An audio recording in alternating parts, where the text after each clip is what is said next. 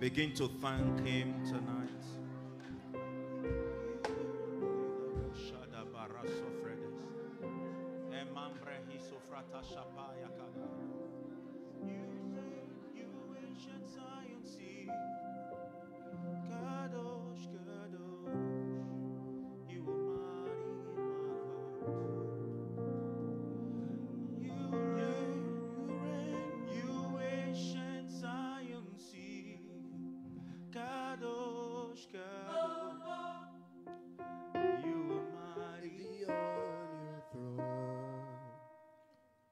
Just worship him wherever you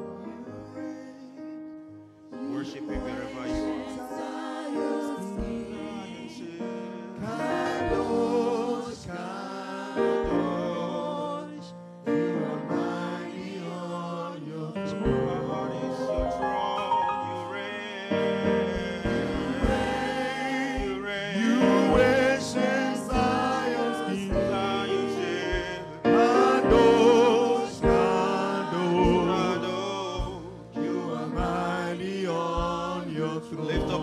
Let him know he reigns in your heart. You reign, ancient Zion's King. Kadosh, Kadosh, you are mighty on your throne. Lord, you reign, you reign, you reign, you reign. You ancient Zion's King, oh God.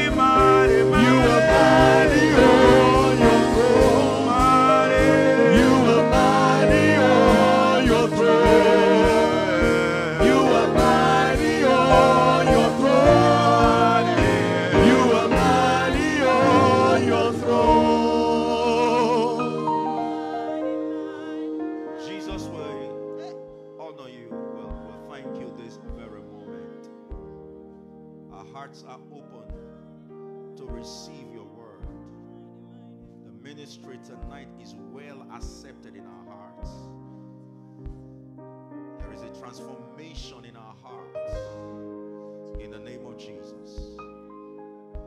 We thank you for the life of my Papa and what you are using him to do all over the world and all that you will use him to do in this place.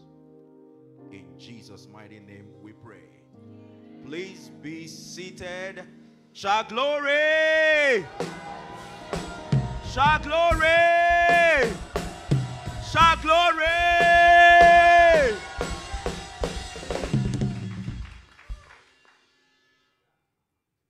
What is going on here? We have my Father in the house. And all of you are saying, glory! Glory!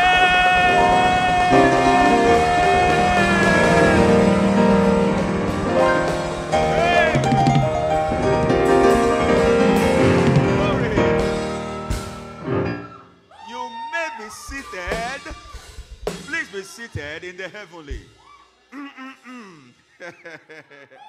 Glory to God. Glory to God. You know, this is Icma night. This is Icma night. So let's just calm down.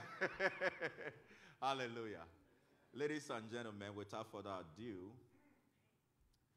we have the privilege, the honor. In fact, privilege, understatement. Rare privilege, even understatement.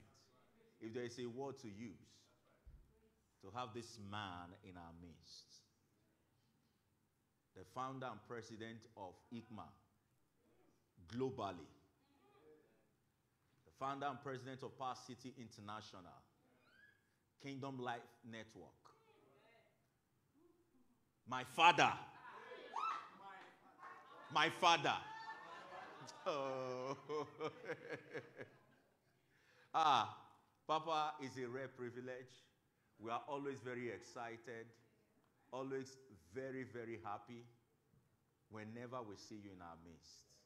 And words are not enough to show you how appreciative we are. And I want to say thank you, sir, for coming. And all the Icma people. And you are just sitting down like that.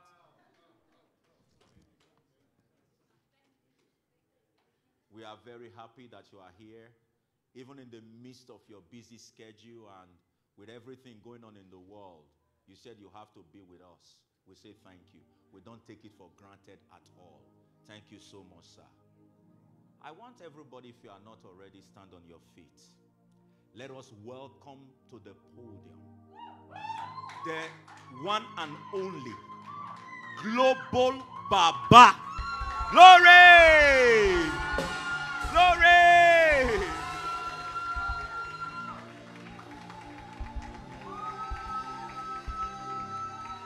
Hallelujah. Somebody shout hallelujah. Amen. Amen. Amen. Glory to God. Father, we rejoice and we thank you for the privilege of fellowship, the privilege of looking into the perfect law of liberty. We rejoice that tonight we are found in you. And thank you for this opportunity to learn. This weekend is dedicated to insight and revelation knowledge from your word. We speak words which the Holy Ghost teacheth, comparing spiritual with spiritual. And we rejoice that your people are built up, equipped, edified, and Jesus is glorified.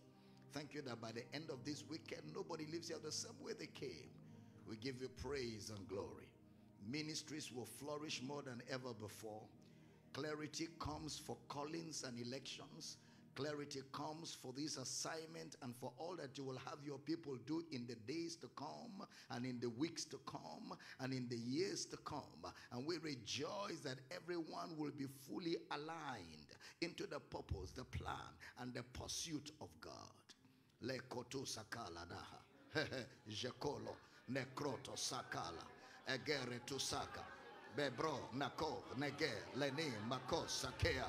Egebajo koloto mekeline maha le gros sakele de baba me brona konto le grono sukala na mambra rekotona egere nika gagoro to sakele egele ne mambro gadozo kola na maha ega beboroko to sukele de brena bebrena gede gegele nema koroto suka karana maha.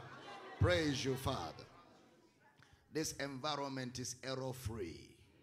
And we rejoice that your word comes with precision, accuracy, and wholeness. Thank you, Father. In Jesus' precious name.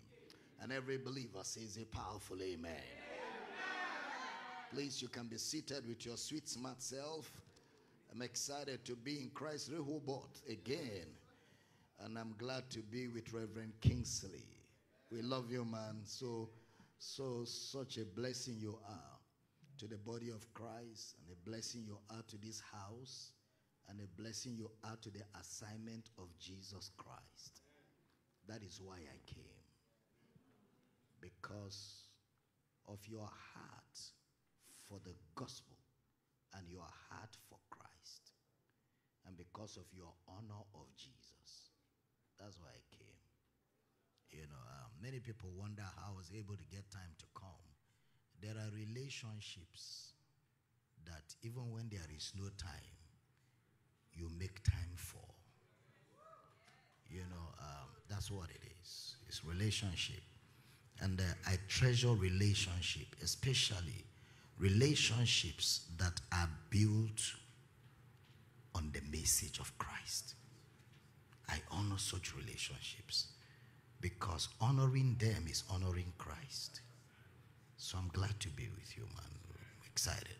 Thank you. Thank you. Let's celebrate him. Celebrate him. You know, and, I want to thank all of you for taking the time to be in this conference. You'll be glad you did. Yeah, it's going to be an exciting weekend, every one of you. If you have friends that are not here, please reach out to them and tell them to do themselves one singular honor to be here.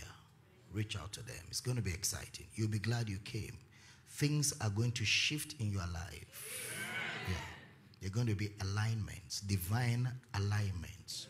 Yes, the Lord already told me. So it's not a prayer point. I'm announcing to you what is going to happen. There will be divine alignment. Yeah. I'm fully persuaded. Amen. Amen. All right, seated down. We came with a number of my books, and I'll be glad you get them. They will help you a lot. This is the latest one I just wrote. Every Man a Minister, responding to the call of God. Very powerful. You'll be glad to get, and all of them are here. A lot of new books there. The Office of the Pastor, The Last Days, and the Communion Table, Myth, Causes, Myth and the Truth. All of that, they're useful to you. Every local church has a direction of the Spirit of God. Every local church has a direction of the Spirit of God for it. There is no general direction for all the churches. Every local assembly has a direction of the Spirit of God for it. And the pastor, who is the person God has placed over the flock. The pastor, not pastors. The pastor, there can be no two pastors over a local church. That would be a monster. The pastor whom God has placed over that flock. In Acts chapter 20, verse 28, please put it up for me on the screen. Acts chapter 20, verse 28. Brother Paul writes to the elders in Ephesus. Acts chapter 20, verse number 28. And take heed, therefore, unto yourselves. Take heed, therefore, unto yourselves and to all the flock over the which the Holy Ghost has made you overseers,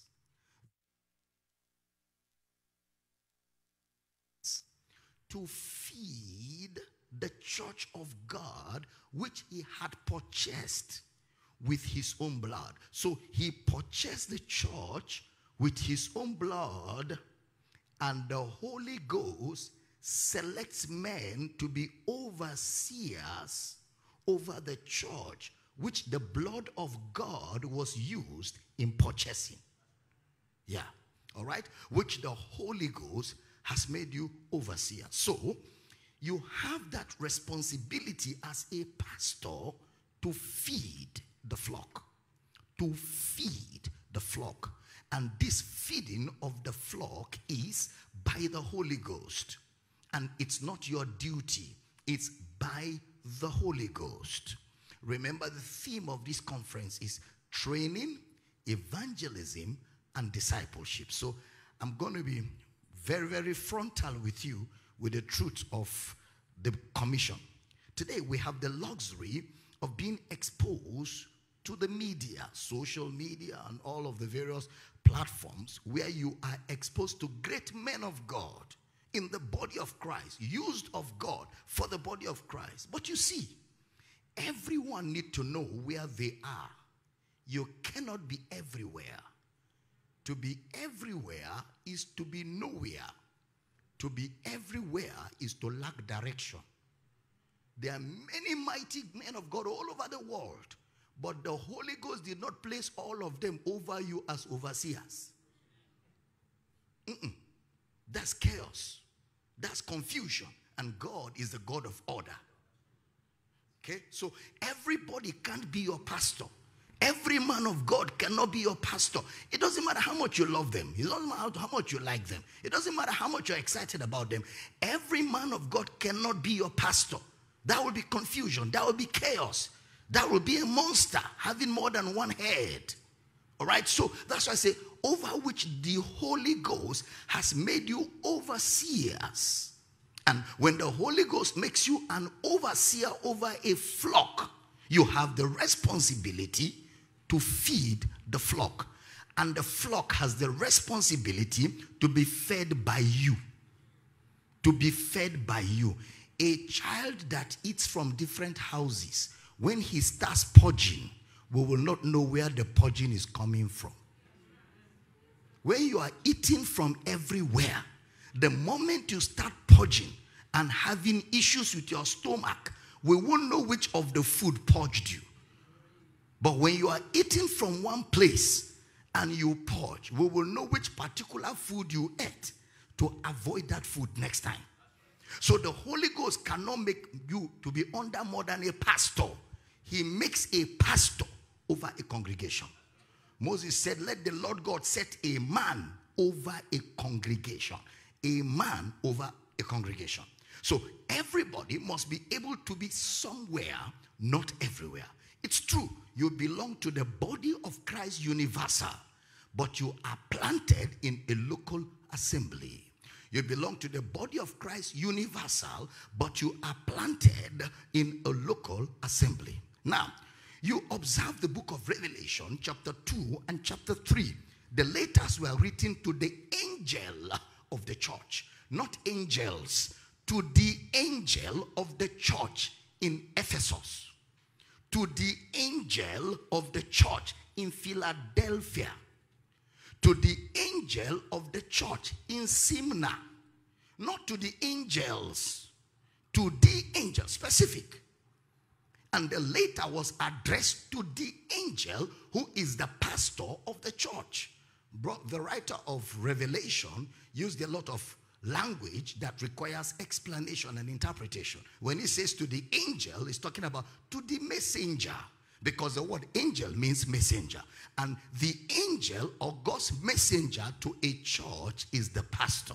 So that letter of Revelation chapter 2 and chapter 3 were letters of indictments to the angel, to the churches in Asia Minor that had gone into apostasy. And so through the angel, the vision was given to John to send letters of warning to those churches because they were in a state of apostasy. Apostasy means they left the message of Christ and they had started going back to legalism. Remember, the churches in Asia Minor were churches started by Brother Paul. So they were apostolic churches, but they left apostolic foundations and began to compromise the standard of apostolic teachings and instructions. So they were written letters to warn them, and they were told if they do not desist from their compromise, the candlestick will be taken out of the churches. Now, if you read chapter 2 and 3 of Revelation, observe, there were instructions to the angel of the church, and there were instructions to him that overcometh. So two classes of people were addressed. The angel of the church and the believers that overcome. But remember, the book of Revelation was written by Brother John. And John wrote the epistle of 1 John, 2 John, and 3 John as a doctrinal framework for the explanation of the book of Revelation. So when he says, to him that overcometh, Brother John now will say in 1 John chapter 5 verse 4, who is he that overcometh? But him that believeth that Jesus is the Christ. So every believer in Jesus is the overcomer. It's not like after you are born again, there is another overcoming. Being born again is the overcoming. So he was addressing saints that had overcome by faith in Christ, and he was addressing the churches. Now, if you observe, all of those churches are gone because their candlestick were taken away from them. Because apostasy never departed from those churches, but the believers in them were overcomers. I don't know if I'm communicating at all. The churches were shut down, but the believers were overcomers. Now, there's a reason why I took you to Revelation chapter 2 and 3, and that is the issue there, to the angel of the church. The issues in Corinth are not the issues in Galatia. The issues in Galatia are not the issues in Philippi. The issues in Philippi are not the same issues in Corinth. Every church, therefore, has specific apostolic instructions and has specific direction that will be emphasized emphasize at a certain point in time. There are things that the Holy Ghost will lay in the heart of the overseer of a local congregation at one point or the other, specifically for that congregation. It's not for the body of Christ. And each church has such emphasis from time to time. Why? Because God deals with that local congregation through the overseer of that local congregation as an entity that a ministry has been apportioned to communicate with. Am I communicating at all? Now, so sometimes in your local church, when you begin to emphasize something, someone somewhere is wondering, is this not too much? You are not in that local church. How is it your business that there is emphasis? You are not a part of that audience. The message appertaineth not to you. You have no capacity to understand where they are coming from, because there is a context in which that emphasis is being communicated, and those who belong to that congregation understand exactly what is being said. Am I communicating at all? Yeah, because this is specific instruction and emphasis to a particular local audience. That's why nobody is called to the body of Christ. Nobody is called to the body of Christ. Everybody is called to a specific location. There's no such assignment. Called to the body of Christ. No. It is true that when you bless the local assembly, there will be an overflow to the body of Christ. But the specific target is the local assembly. The specific target is the local assembly. So you need to realize that there is a focus in every local assembly. Are you still here? You need to also realize that Brother Paul said to Timothy in 1 Timothy chapter 1 verse 18. 1 Timothy chapter 1 verse number 18. Brother Paul is speaking to Timothy. This charge I commit unto thee, son Timothy, according to the prophecies which went before on thee, that thou by them mightest war a good warfare. He didn't say, Timothy, go around collating prophecies. There are specific prophecies that we put on you because we have oversight over you. Take those prophecies and use them to war a good warfare. Specifics. Please stay with me. That's not picking up prophecies around the body of Christ. He said specific prophecies have gone on you, that with them you wage a good warfare. So in 1 Timothy chapter 4 verse 14, he now says to Timothy, neglect not the gift of God which is in you, which was given you by prophecy with the laying on of the hands of the elders. That is, in the local assembly, prophecies came on you and elders laid hands on you to establish those prophecies. Now by them, war a good warfare, and do not neglect what was put on you. You must realize, Timothy, that you are not ordinary. You must realize, Timothy, there's an affirmation of divine deposit upon your life for a particular assignment to the body of Christ, beginning from a local assembly. So neglect not. Look down not on those prophecies. You may not look like the prophecies now, but those prophecies are already a roadmap to where you're arriving at. So don't neglect them. Are we together here? Specific prophecies have gone on you. By the laying on of the hands of the elders, you've been established. In 2 Timothy 1:6, he now says, stir up the gift of God, which was given thee by laying on of hands, or by Brother Paul laying hands on you. Stir it up. That is something you are carrying. You just need to stir it up. It is not going to come. It's already there. All you need to do is stir it up, because it is in stirring it up that it will be of benefit to the people of God. Are we still here? Now, there are prophecies that are general for the body of Christ. We hold on to them. It's fine. But in your local assembly, there are things that are emphasized. There are things that are emphasized. I'm sure there are emphasis, brother.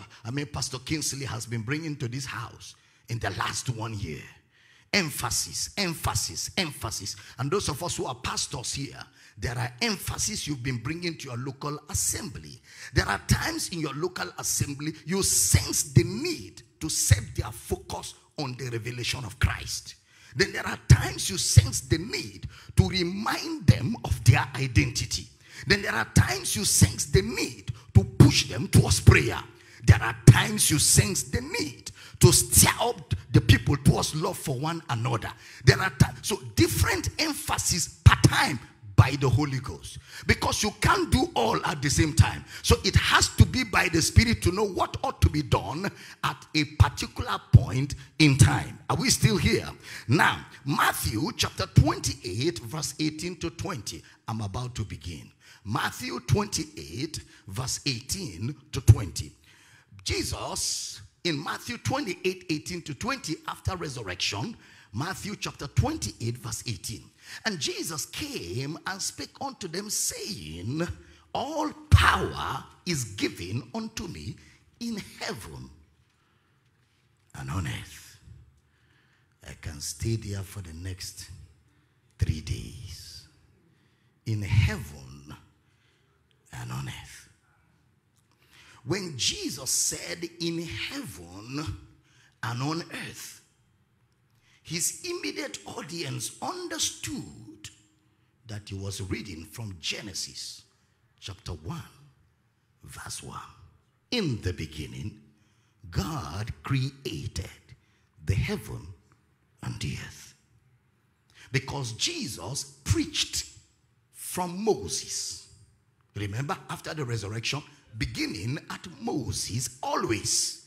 Jesus always started his teachings from Moses. So when he rose from the dead and he says, all power is given unto me in heaven and on earth, he was reading from somewhere, and that was from Genesis. All right? Now, so having shown them that what I'm saying is not a coinage that came from resurrection, I am saying what has been there from Genesis. That even from Genesis, by prophecy, it was already documented that there will be an amalgamation of heaven and earth.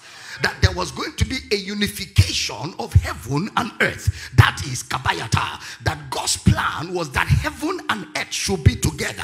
But the sin of man separated heaven from earth. So the death of Christ restored heaven and earth together. So Jesus is saying, I operate heaven and earth, and in both heaven and earth, power belongs to me. That is to say, immortality will be amalgamated with mortality. That is to say, heaven takes residence on earth. That is to say, God and man will be unified as an entity. Jakabaya, heaven and earth. All power, both in heaven and earth, is given to me. Now observe the next verse. Next verse. Go ye therefore. Go ye therefore.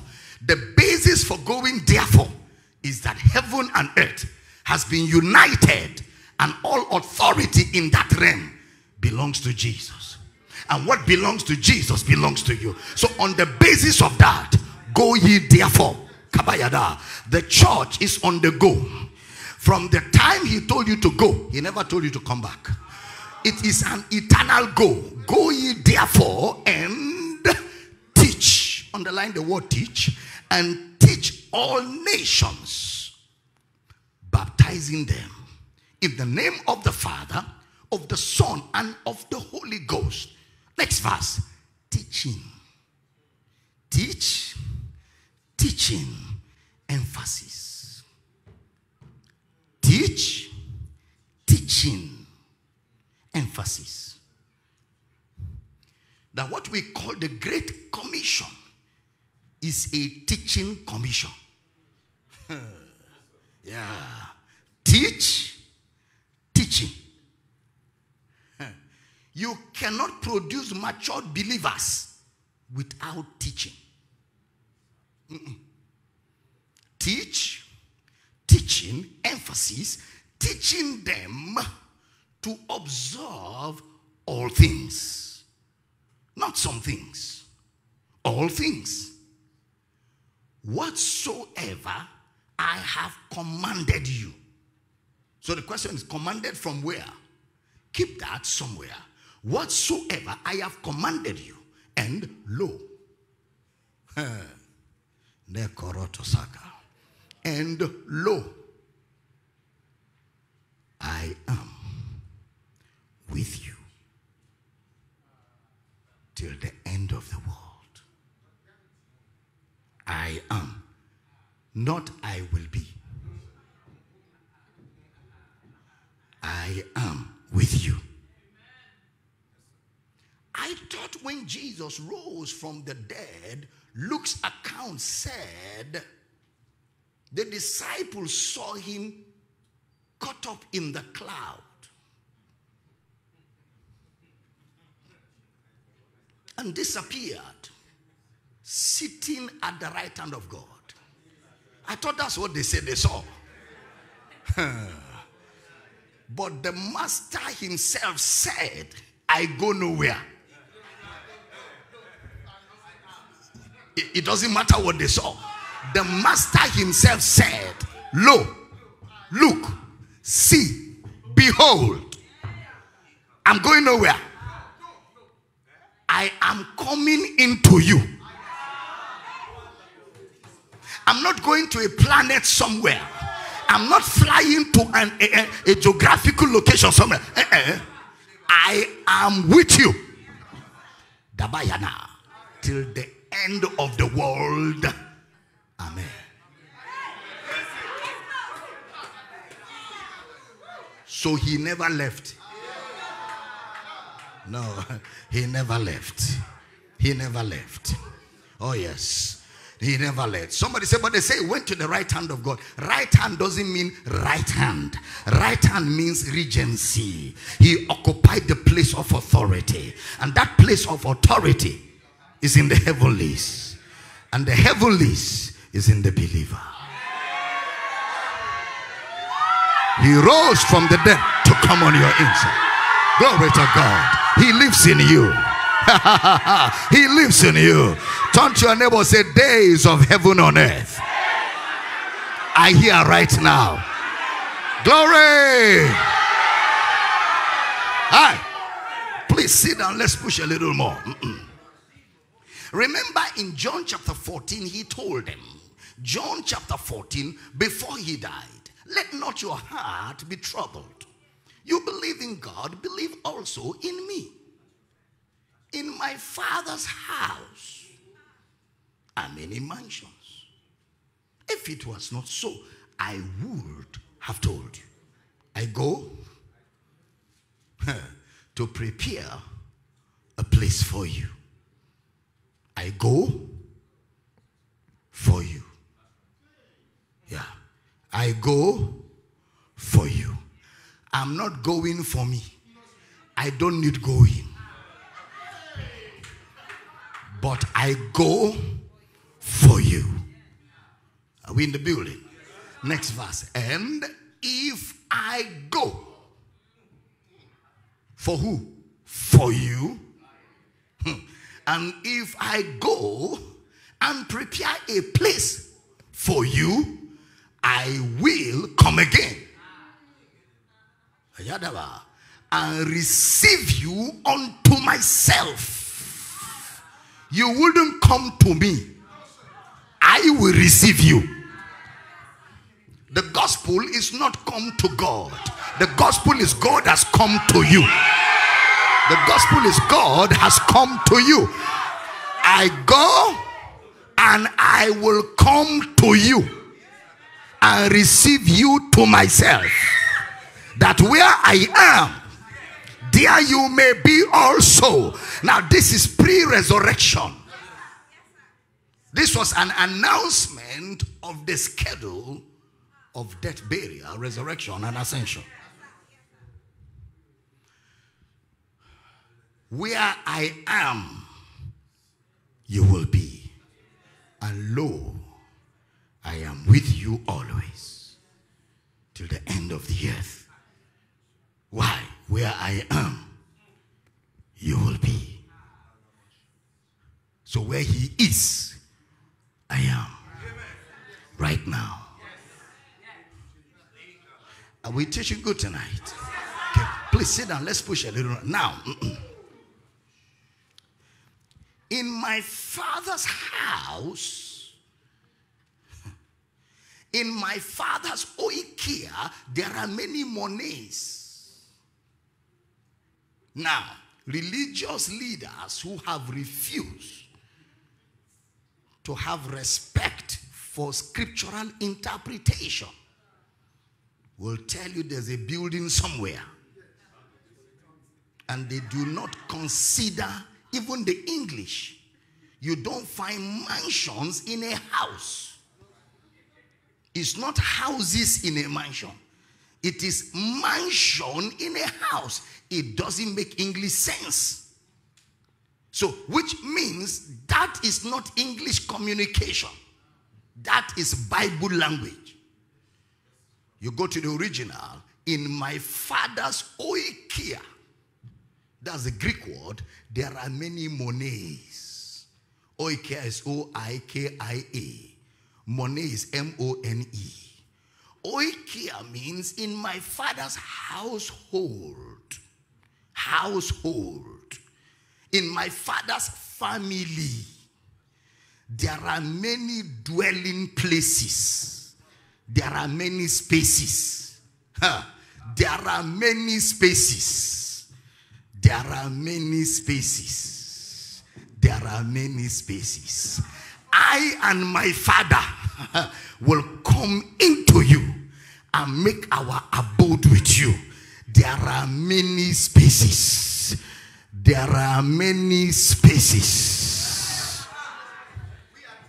Yadaba. In my Father's family, there are many spaces. Are we teaching here? You are built up a spiritual house. What? Know ye not that your body is the temple of the Holy Ghost, and that the Spirit of God dwells in you? In my Father's Icma, there are many monies. Are we teaching now? Yes. So all power is given to me. Go, go, go. Because you are not going away from me. I will never leave you. I will live in you. I will walk in you. I will be your God. You will be my sons and daughters. So go, and in your going, I am with you. Mark 16:20. Mark chapter 16, verse number 20. Mark 16:20. Look at what Jesus said upon his resurrection. And they went forth and preached everywhere, the Lord walking with them. The Lord walking where? With them. Why? Lo, I am with you always. So as they went everywhere, he was walking with them. Why? He never left. So when they laid hands on the sick, who was laying hands on the sick? The Lord. When they cast out demons, who was casting out demons? The Lord. When he walked the face of the earth in the incarnation, did any demon disobey him? So how much more in the resurrection? He opened blind eyes in the incarnation. He commanded the lame to walk in the incarnation. Demons saw him and cried out in the incarnation. Now in the resurrection, he has taken up residence inside you. So when you move, demons should be crying out. Yeah, when you speak to the sick, they should get healed. Look, listen, expect them to be healed. When you speak, expect. Why? Because it's not you, it's the Lord walking with you, confirming his word with signs and wonders following. Am I teaching here? The Lord walking with them. Nekotabosh. Nekotabosh. Now, let's look at something that corroborates Luke 24, 25 to 27. Remember, there was a conversation on the way to Emmaus between Cleopas, and arguably, theologians believe that the second person was Cleopas' wife. So they were on their way to Emmaus, and they were discussing the event of the past 3 days. Jesus walked in their midst and said, "Gentlemen, what are you guys talking about?" And they turned and said, "Are you a stranger in town? Have you not heard about Jesus?" They were preaching Jesus to Jesus, but they didn't know Jesus. "Have you not heard of the good guy, Jesus, the martyr that was killed? We thought he was the one that would restore the kingdom to Israel. Have you heard about this kingdom takeover?" Okay, all those kind of those uncooked revelations. Kingdom takeover. And Jesus said, "My kingdom is not of this world." No, if my kingdom were to be of this world, a legion of angels would have taken over the whole parameters. Yeah, he said, "When will you restore the kingdom to Israel?" He said, "It is not in your power to know, but the one you have power is go and be witnesses in Jerusalem, Judea, Samaria, unto the uttermost part of the earth." That is where the kingdom takes over, in the hearts of men. Are we teaching here? Now, so Jesus now looked at them and called them fools, slow of heart to believe all that the prophets have spoken. Ought not Christ to have suffered these things and to enter into his glory? Now, the entire conversation is from the text of the Old Testament, as we now call it, okay? Because there's no such thing in the Bible called Old Testament and New Testament. It was done by translators, okay? It wasn't inspired of God. It's translators who demarcated the book and said Genesis is Old Testament, Matthew down is not in the original, okay? Now, but for the purpose of the teaching, we can call it Old Testament, since you have an idea of what I'm saying now. Now, so the entire discourse was from the Old Testament, as we call it now. Now, that Luke chapter 24, verse 44, put it up for me. Luke 24, 44. "And he said unto them, These are the words which I spake unto you while I was yet with you, that all things must be fulfilled, which were written in the law of Moses." Always, that's how Jesus started teaching. And that's the way the apostles also taught. And that's how we are supposed to teach. Okay? "In the law of Moses, and in the prophets, and in the Psalms concerning me." Next verse. "Then opened he their understanding, that they might understand the scriptures." Now that word is dinogiosунemi. If you observe, there are two: understanding and understand in one verse. In English language, understanding and understand are saying the same thing. In the Greek, it's not the same. That's why Bible interpretation is of the essence. In English, you would think understand, understand. But in the Greek is the word, "Then opened he their dynagio, that they might sunemi the scriptures." He opened their dynagio. The word dynagio means for the first time, their minds split open. And the word sunemi means when he collected the facts together and arrived at a destination.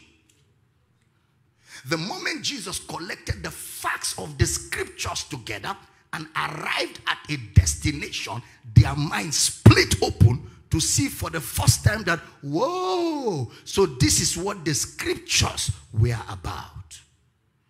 Are you following? Dynagio. For those of you making notes, I can give you the spelling so you don't go and write something funny. D-I-A-N-O-G-E-O.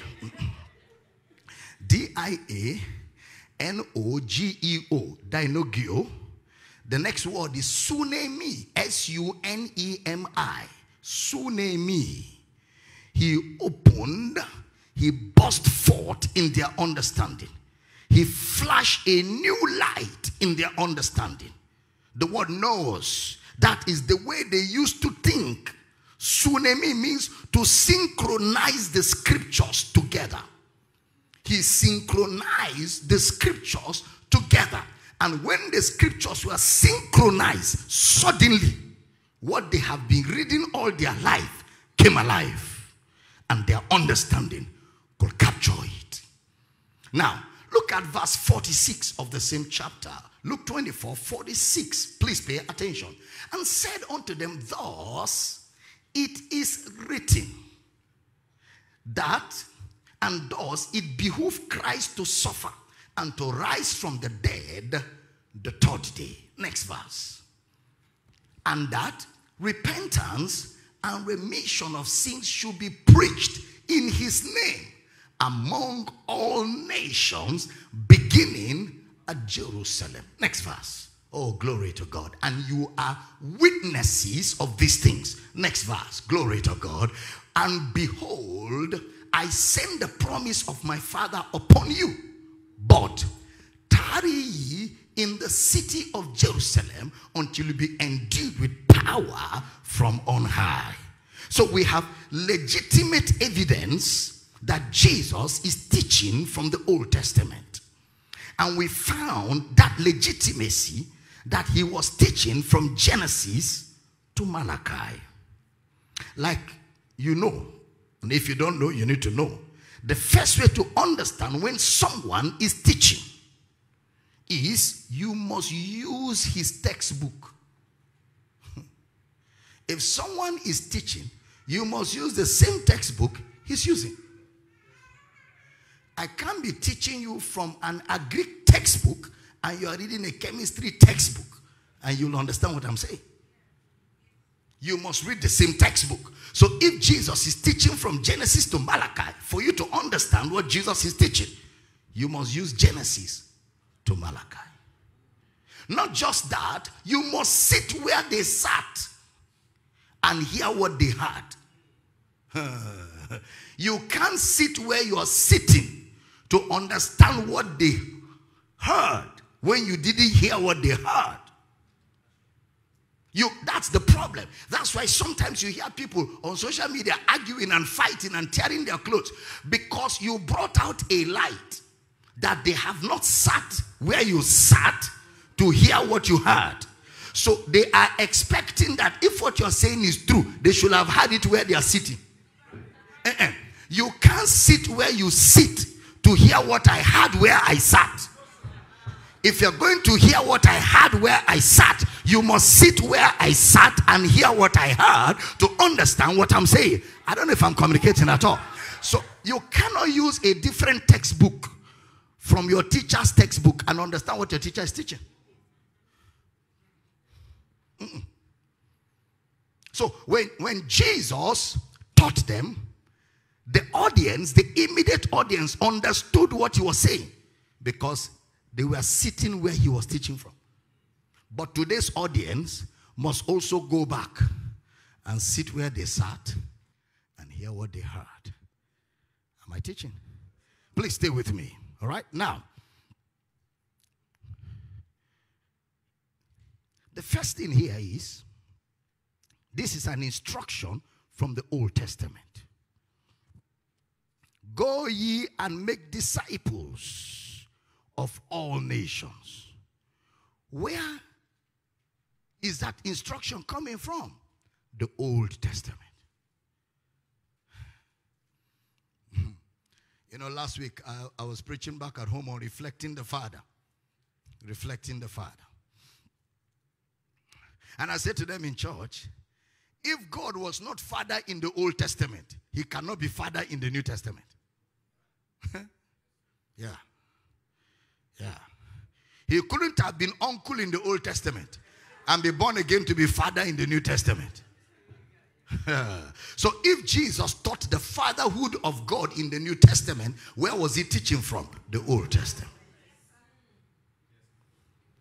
So that means the concept of God being a father is an Old Testament teaching. There is more New Testament in Old Testament than there is in New Testament. Because the New Testament came out of the Old Testament. Are we in the building here? Stay with me, please.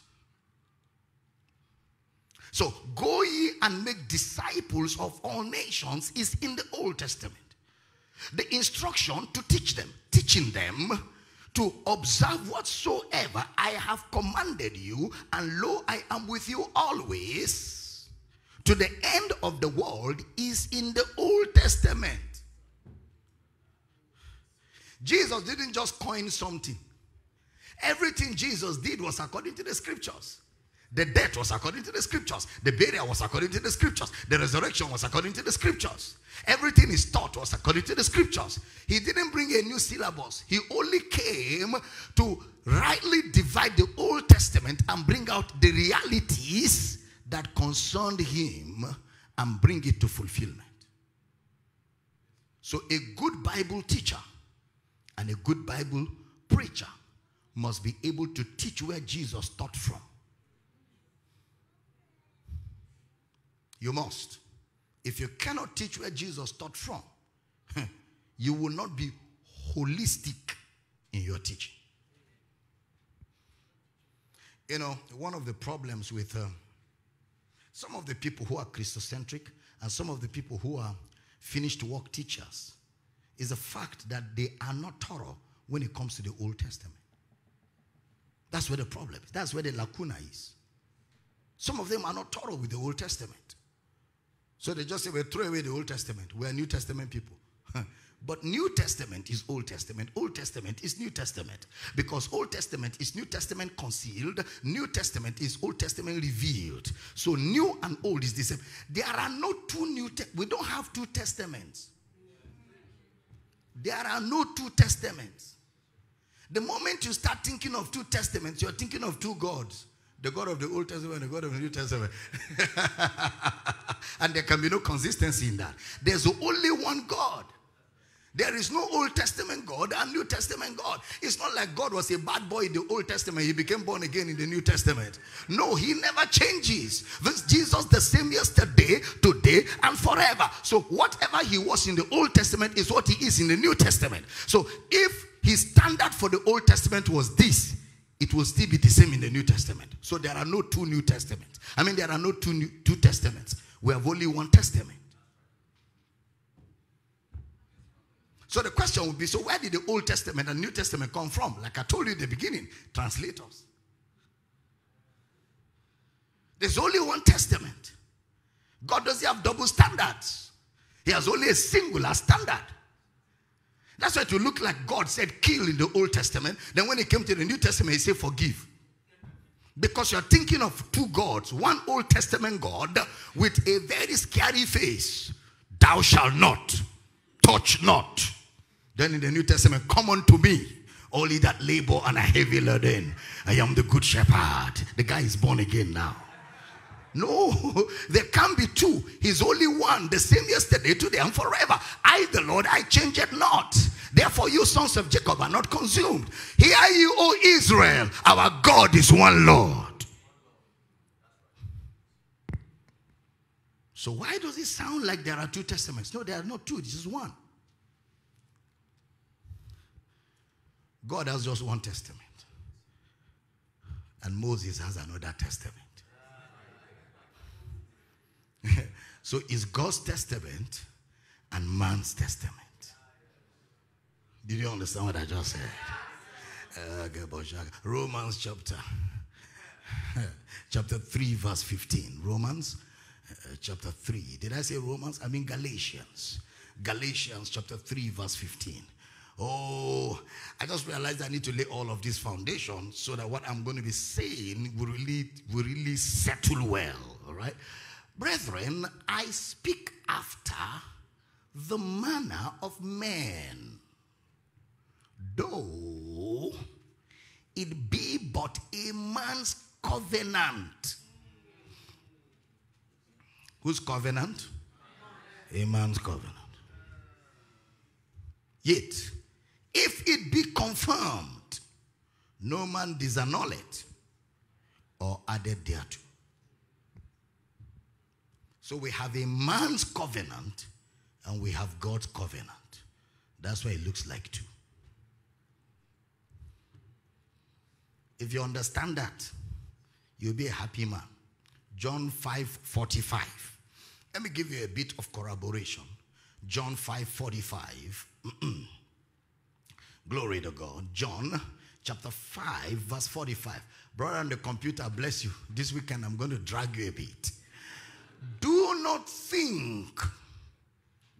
This is Jesus talking. Do not think that I will accuse you to the Father. There is one that accuseth you, even Moses, in whom you trust. So Moses is the accuser of the brethren. This is Jesus speaking. Do not think that I, Jesus, will accuse you to the Father. I do not accuse. I have never accused. There's no accusation in my character. I'm not a fault finder.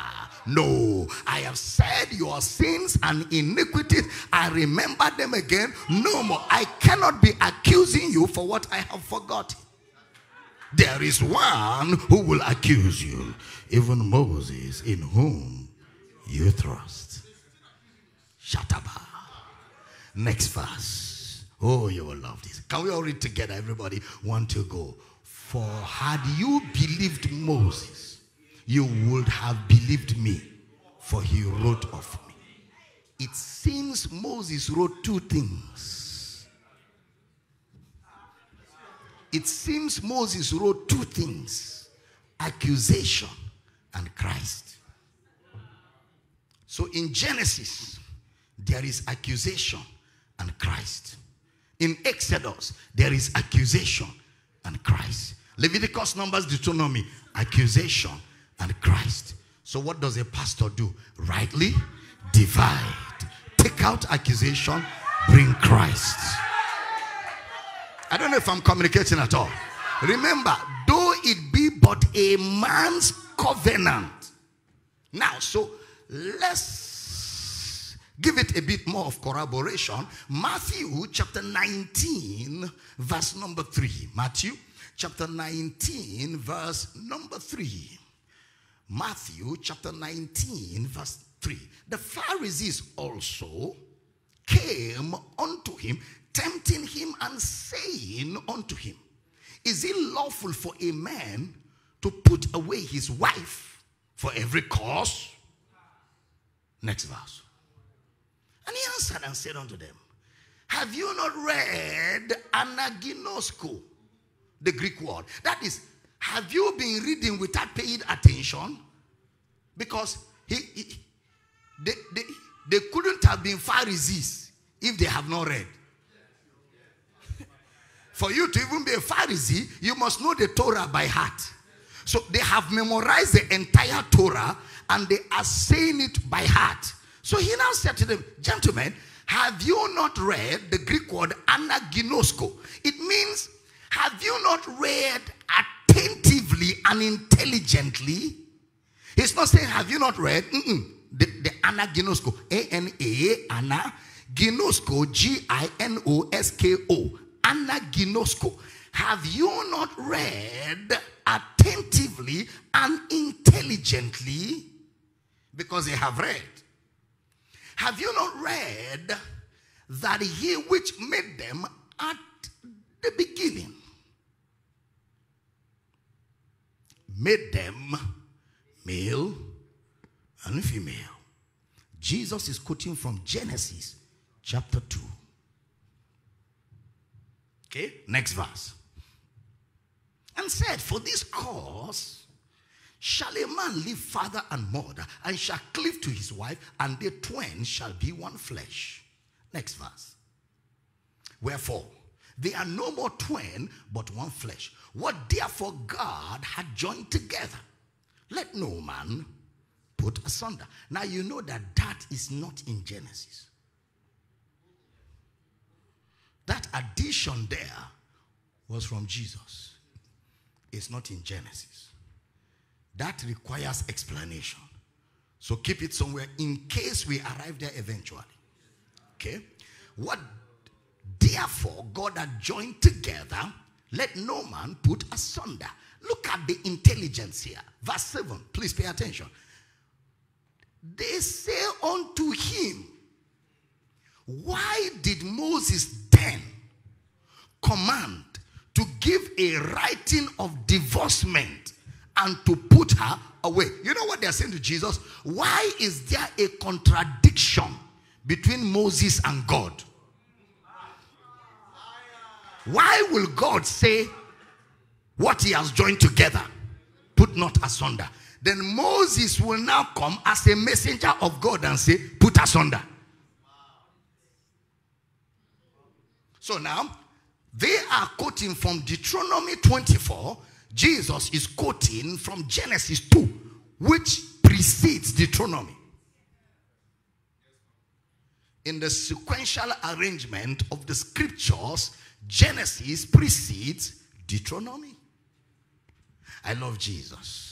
I love Jesus. Oh, I love Jesus. Oh, I love Jesus. I tell you, man. Look at the way he answered them. Next verse. Ooh, he saith unto them, Moses, because of the hardness of your hearts, sclerocardian. Sclerocardian means in view.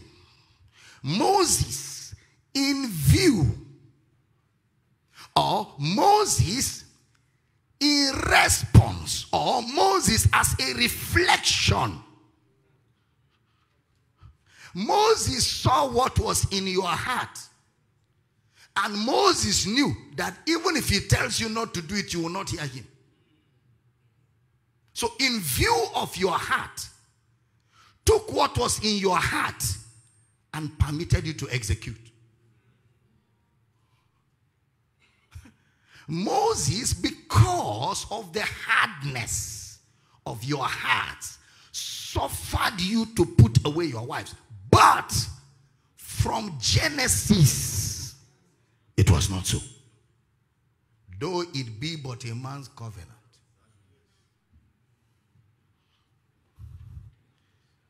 A man's covenant.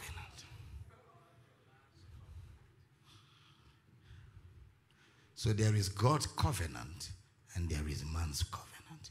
There is grace, there is works. Grace, God, works, man. There is Mount Sinai and Mount Zion. Sinai, man. Zion, God. Huh? Are you following? There is the ministry of death, the ministry of condemnation, and the ministry of death. Then there is a ministry of the spirit. There is this ministry of life and the ministry of righteousness. Teaching good. This is Icma, right? Yes.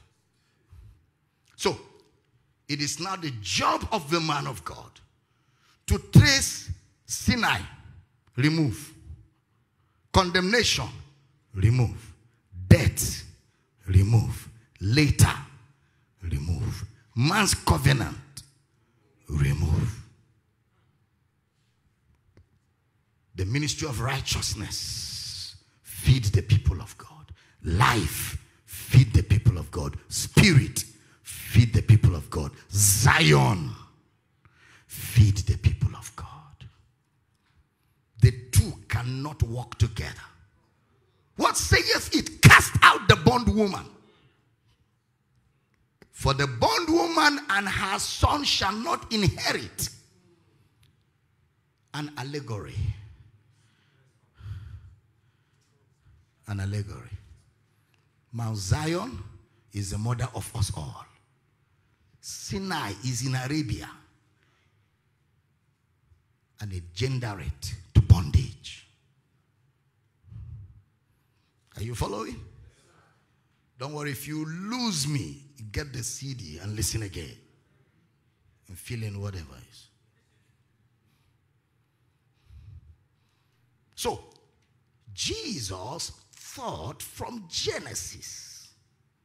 Rightly divided Genesis, Exodus, Leviticus, Numbers, Deuteronomy. That was his teaching material.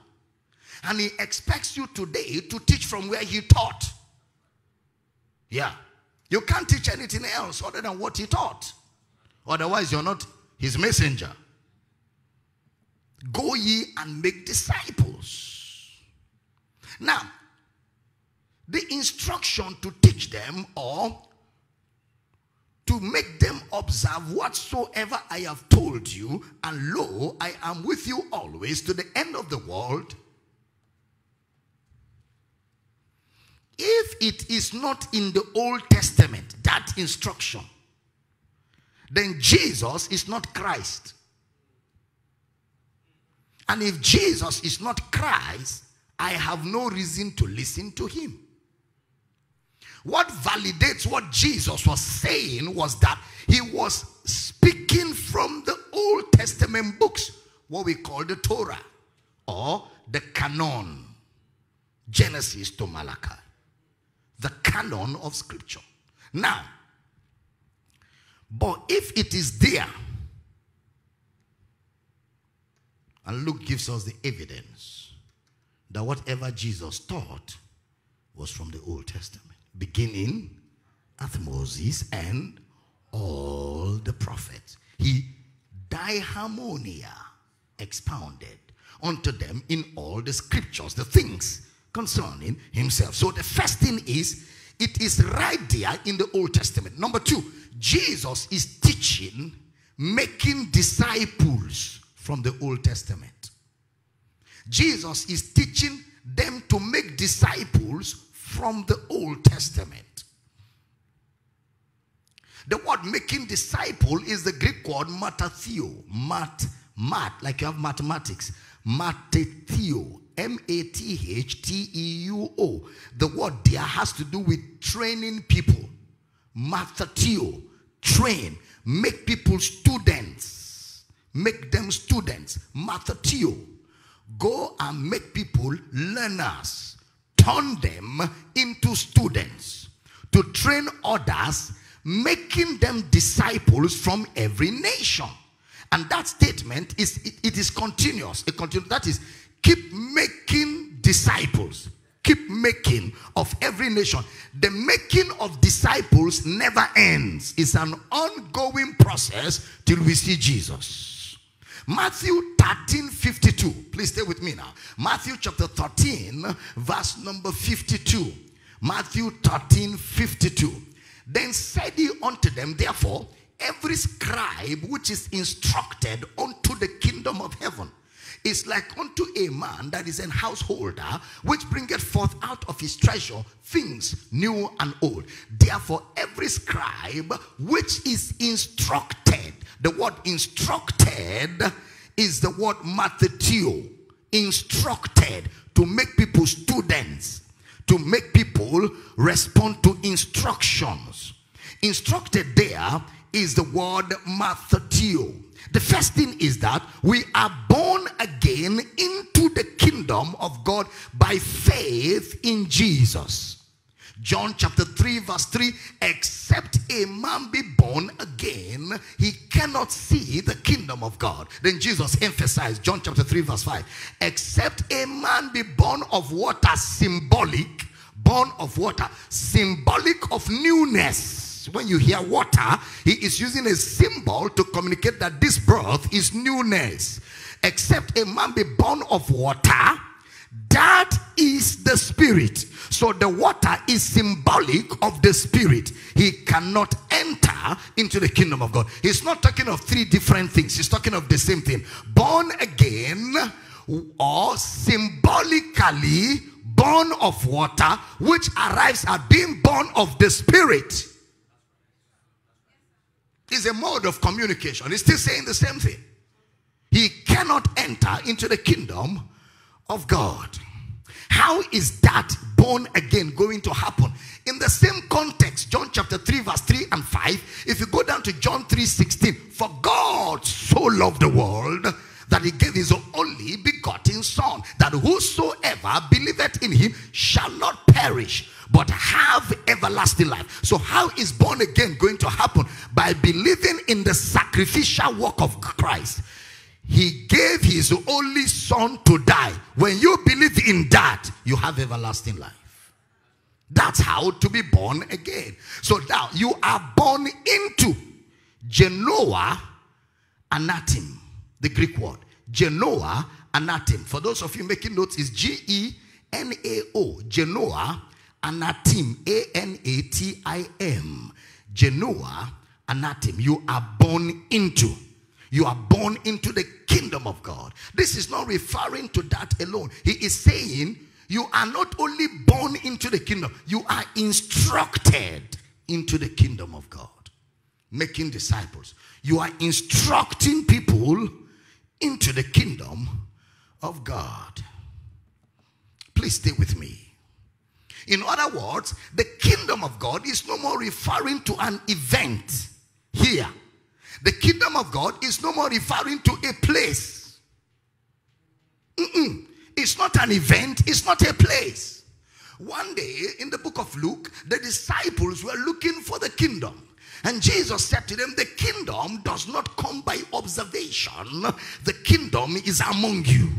That is, I am that kingdom that you have read about. Now the kingdom has arrived.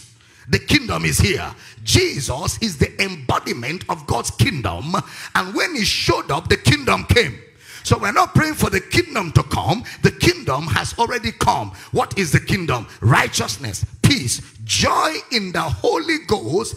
That is the kingdom of God. And Jesus is our righteousness. He's our peace. Jesus is our Holy Ghost.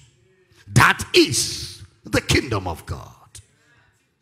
So you right now possess on your inside God's kingdom. When you move, the kingdom is moving. When you talk, the kingdom is talking. Jato balata. Kingdom means king's domain. It's talking about reigning. The reign of Christ in the heart of the believer. And the reign of the believer over circumstances, situations, demons and devils. Because the believer has received the abundance of grace, which is the gift of righteousness. Therefore, because he has received the righteousness of God in Christ, he now reigns in this life over devils, demons, circumstances, situations. He does not take color from the environment. He superimposes color on the environment. He dominates this world because of what he carries on his inside. Somebody shout, I hear you. Now, stay with me. So the kingdom of God is now activities. The kingdom of God is now activities that includes, number one, instructions. Number one, instructions. Number two, dealings. Number three, culture. The kingdom of God is now activities which includes instructions, dealings, culture, ethos, and on and on. Matthew 27:57. Please put it up for me. Matthew chapter 27, verse 57. Matthew chapter 57, verse 27, verse 57. 27:57. When the even was come, there came a rich man of Arimathea, named Joseph, who also himself was Jesus' disciple. He was not a member of Jesus' church. He was not a fan. He was a disciple. Remember, he was a rich man. He brought his riches and made them nothing before Jesus and submitted to be instructed. He made himself a disciple. Take note of that. Pay attention to the phrases. The word Matthew there refers to he was being trained. A multi-millionaire coming to be trained. It shows you that he was found in the process of being trained. Notice what he calls him. The first text we read, scribes were Jesus' disciples. Who are scribes? Authoritative people. Authoritative people made themselves Jesus' disciples. Do you know why those words are important? A scribe is an authority when it comes to the teaching of the scriptures. A scribe. Yeah, people like Nicodemus, rulers. Yet they made themselves disciples. They made themselves disciples. I've told them back home, if you come to our church to join our church, even if you're an apostle, the moment you arrive at the gate of Power City, remove the title, give it to the gate man to keep for you. Walk into the service like a nobody, because we don't know you as an apostle. We were not there when you were given the title, and we don't know how you got it. So drop it at the gate, enter here and sit down like everybody else and take notes. If you like, when going, you can collect the title from the gate. But the next time you arrive, drop it there. We do not give you a special seat in our church because you have a title. We don't care where you came from. As long as you have come to submit to our teaching, we treat you like a baby in Christ for starters. No, I'm not joking at all. I'm not joking at all. I'm not joking at all. Because this thing is beyond titles. What we're dealing with is beyond titles. The fathers that were trying to correct what they taught us, they had all the titles in the world, yet they messed us up. So leave titles now. Let's face the book. It's not titles. I have told them, there are a number of them in our church who were reverends, reverend doctor. They are there. You won't know that they have ever read the Bible before. I'm not joking. I'm serious. We even have somebody who came to our class, one of our class, and said, look, Dr. Damina, I have PhD theology. And I didn't know what I read and got PhD for until I sat down under you. I don't know what to do with the PhD. I say, keep it to be handy someday. Keep it somewhere. Don't throw it away. You may need it somewhere. The truth is this: when you come face to face with the realities of the gospel of Christ, religion suddenly becomes nothing. That's the truth. So as a pastor, as an overseer of God's people, you must know that it doesn't matter. That's why Jesus disciples scribes. You know, it's like the young man whom Aquila mighty in scriptures, knowing only. That's where the lacuna is. Aquila and Priscilla say, young man, calm down, calm down, calm down. All this gra-gra you're doing all over, calm down. Come, let's help you. Let's help you now, before little boys will disgrace you in the future. Come, come, come. And he was humble enough to close down his ministry, carry his suitcase, and follow them. Bible says they sat him down and taught him the way of God more perfectly. That is the word anakrino. That is, they gave him polished instructions without ambiguity. So by the time he came back, Bible says he mightily convinced the Jews that Jesus was the Christ. It was no more mighty in scriptures now. It was now unveiling Christ from the scriptures. There's a realm beyond quoting scriptures. It is the realm of revealing Christ. Understandest thou what thou readest? The man said, how can I? Except some man should guide me. And Philip sat him down, beginning from where he was reading. When you understand the scriptures, you don't change where they are reading. Anywhere you meet them reading, you reveal Christ from there. You must have mastery over the book, that you can bring Christ out of any place of scripture. Even if it is offerings in Leviticus, you bring Christ out. And that's why discipleship is of the essence. Discipleship is critical. You cannot assume that you're a disciple until you are discipled. There's no assumption in these things. Because where are you running to? Sometimes it's good to calm down and slow down, so you don't get to the front and do what you should have done 5 years ago. And of course, it's not just that you are the one that will now be correcting. You will have destroyed some people on the way that may never be recovered. So it's just better to calm down and learn. And be patient. Be patient. Jesus is not coming tomorrow. The work is still enormous. So take your time. Take your time until we all come. So there's a huge assignment. Somebody shout, I hear you. All right, now, so a scribe submitted to Jesus as disciples. A rich man is an authority when it comes to money. So authority of scriptures submitted. Authority in the economy submitted as disciples. Which means that they are now being reschooled. They are being reschooled. Because they were already schooled.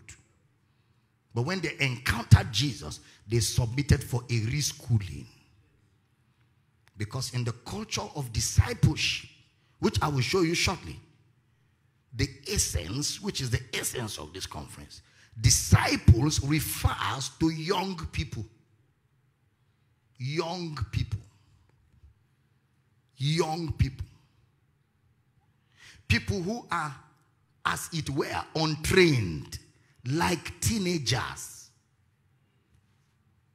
So by saying a scribe is instructed, a rich man is instructed, there is something happening here which we will examine. Because it's supposed to be young people, but then suddenly a scribe and a rich man is being discipled. What should have been for teenagers. Stay with me. So, we have seen a scribe as an authority, as touching the Torah, is being retrained. Then a rich man, and in the days of Jesus, it is believed historically speaking that there were less than 5% of people that were wealthy in the days of Jesus. So for one rich man out of the few to come and be a disciple, it was a major statement. It was a major statement. I'm talking about historically now. So if one of them breaks the mold and says, I need to start again, that's instructive. Yeah. So number one is scribe. Number two, a rich man. Acts 14:21. Acts chapter 14, verse number 21. Acts 14:21. And when they had preached the gospel to that city and had taught, underline the word taught, and had taught many, they returned again to Lystra and to Iconium and Antioch. Next verse. Next verse.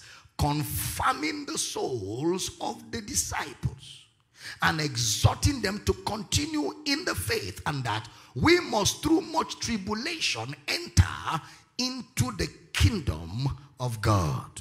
Through much tribulation. So they taught many, just like Matthew 28:20. Go make disciples, teaching. They taught many. So where do we have that in the Old Testament? Are you tired or you still have some energy? Where do we have that in the Old Testament? Let's do some tracing here and establish some foundations. The first thing is that the word disciple, which is the word mathetes, which is where we have the word to make disciples, don't occur at all in the Old Testament.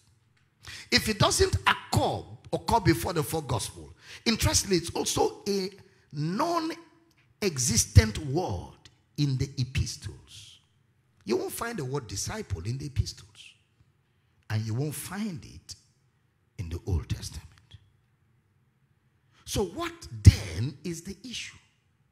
The point is, what makes more sense to us in Matthew 28 is verse 19. Of all nations. Of all nations. Of all nations.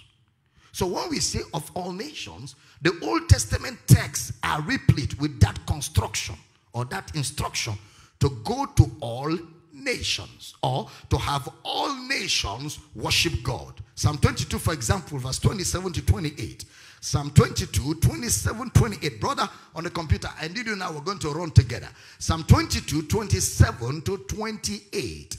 All the ends of the world shall remember and turn unto the Lord, and all the kindreds of the nations shall worship before the Lord. Next verse. Shall worship before the Lord. For the kingdom is the Lord's, and he is the governor among the nations.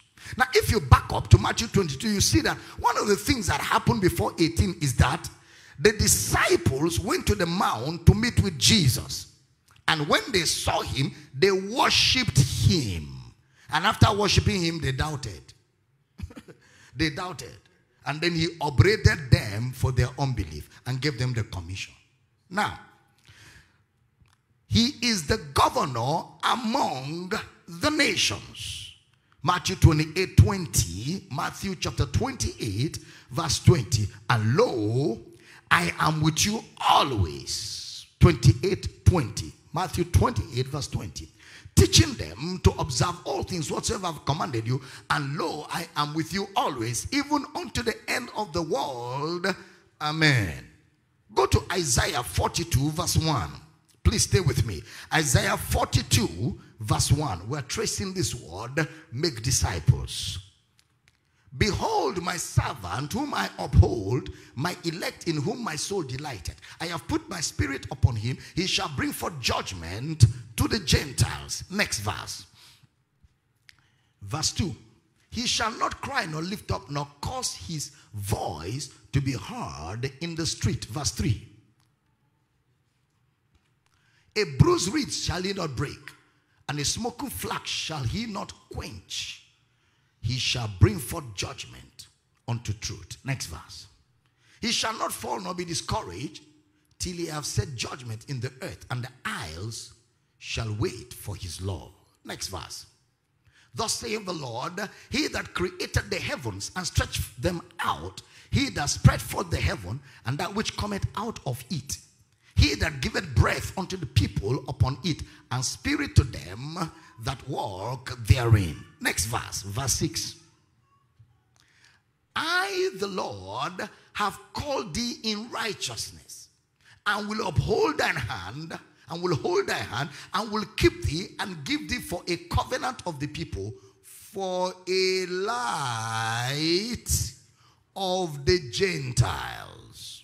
For a light of the Gentiles. Look at Isaiah 52, verse 7, 8, 9, and 10. Isaiah 52, we're tracing the word, make disciples. Break forth into. How beautiful upon the mountain at the feet of him that bringeth forth good tidings, that publisheth peace, that bringeth good tidings of good, that publisheth salvation, that saith unto Zion, thy God reigneth. Next verse. Thy watchmen shall lift up the voice, with the voice together shall they sing, for they shall see eye to eye when the Lord shall bring again Zion. Next verse. Break forth into joy, sing together, ye west places of Jerusalem, for the Lord hath comforted his people, he has redeemed Israel. Verse 10. The Lord hath made bare his holy arm in the eyes of all the nations, and all the ends of the earth shall see the salvation of our God. Can somebody shout a good amen? So there's a promise of salvation and worship in the prophets. Okay? The end of salvation is worship. The end of salvation is worship. The reason for salvation is worship. Okay? Now, Psalms chapter 2 verse 8. And everybody's going to read with me. Psalms chapter 2 verse number 8. Can we go together? Everybody want to go? Ask of me, and I shall give thee the hidden for thine inheritance, and the uttermost parts of the earth for thy possession. All right? Now, Acts chapter 1 verse 8. Acts chapter 1, verse number 8. And I want everybody to read together with me. Acts of the Apostles 1:8, 1-2, go. But you shall receive power. After that, the Holy Ghost is come upon you. And you shall be witnesses unto me, both in Jerusalem and in all Judea and in Samaria and unto the uttermost part of the earth. Ask of me, I give you the uttermost part of the earth for your possession. You shall receive power, saying the same thing from the Old Testament to the New, which is a re-echoing of Genesis 1:26. A re-echoing of Genesis chapter 1 verse 26 to 28.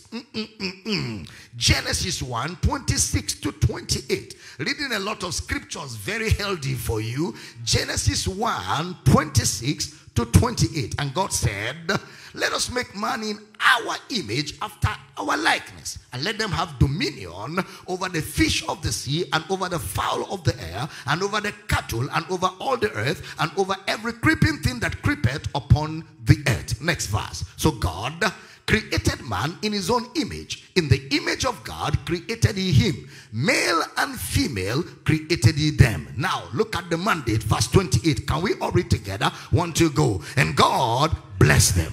And God said unto them, be fruitful and multiply, and replenish the earth, and subdue it, and have dominion over the fish of the sea, and over the fowl of the air, and over every living thing that moveth upon the earth. Now that's the mandate in Genesis. So we call verse 28 the Genesis command. The Genesis command. So why did Jesus use the word disciple? Because after the prophets, we had this period where you find people like Ezra and Nehemiah, who were committed to building what you call the second temple. The second temple. Ezra, Nehemiah. You know, there was captivity. There was Babylon. And then now, they had people. Because at that point, Israel had been mixed among many nations. They have been mixed among many cultures, languages at some point, even though they retained the originality of their language. But there was compromise. So men arose who were believers in God's promise and began to re-instruct the nation, reteach them the law of God, the promise of God. And they were described at that time as scribes. Those who were teachers in Israel. So that evolved like a set of people who began to teach the Old Testament. They began to teach it. They began to instruct it. They began to explain it in details. You had a man like that. A man like that who was Ezra. You had 1 Samuel, 2 Samuel. Then you had the story of 1 Samuel, 2 Samuel, now re-explained in 1 Chronicles, 2 Chronicles. Because 1 and 2 Chronicles is a re-explanation of 1 and 2 Samuel. A lot had happened within that period. So Nehemiah chapter 8 verse 1, Ezra is a priest and he is also a scribe. Nehemiah, let's read it together. Nehemiah chapter 8 verse 1. Please follow this background. Nehemiah 8 verse 1. Nehemiah is somewhere close to Revelation. And all the people gathered themselves together as one man into the street that was before the water gate. And they spake unto Ezra the scribe to bring the book of the law of Moses, which the Lord had commanded to Israel. So there was a reteaching. Are we following? Look at verse 7 and 8 of Nehemiah chapter 8 verse 7. Pay attention. Also Jeshua and Bani and Sherebiah, Jemin, Akub, Sabbatai, Hodijah, Messiah, Keliah, Azariah, Jozabad, Hanan, Peliah, and the Levites caused the people to understand the law. And the people stood in their place. Next verse. So they read in the book of the law of God distinctly, and gave the sense and caused them to understand the reading. They gave the sense and caused them to understand the reading. Number one, when it says they read the book in the law of God and caused the people to understand, it's the word bin in the Hebrew, B-I-N, bin. The word bin means to discern it. It's used 169 times in the Hebrew Bible. Bin, B-I-N. It means to discern it. They caused them to read the book in the law of God and caused the people to understand. Understanding there means to discern. Okay, bin. Number two, to discern it, not still number one, sorry, to discern it properly. Look at verse 8. Look at verse 8 of that Nehemiah chapter 8. It makes things clear for us. So they read in the book, in the law of God distinctly, and gave the sense and caused them to understand the reading. Stay with me. That's the clear light. When he said they read, is the Hebrew word quara. Q-A-R-A. Quara. It means to proclaim. To proclaim. That word you find in Genesis 1:5. To call or to proclaim. That's number one. Number two.